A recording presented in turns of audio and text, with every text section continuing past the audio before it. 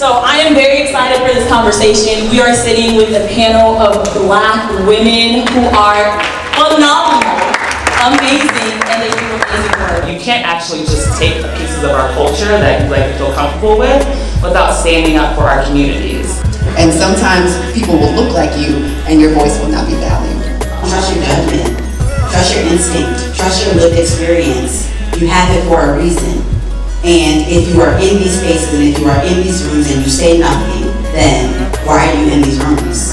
Done for us, right? So whatever I'm doing, I want to be raising up the communities and people. It's critical for you to be that voice. It's critical for you to challenge what the assumptions are in the room. There are certain things that help shape me, but at our core, the people that I align with, that I associate with, the people I work for, we have the same core values. So you have to also check and see what environment you're in, and if they're listening to you and if they're valuing what you're saying, then you stay. Understanding the feminist movement, understanding the reproductive rights movement, the time period where we're in right now, us as Black women are taken advantage of. We're not just gonna be hot for a moment. We are here to stay.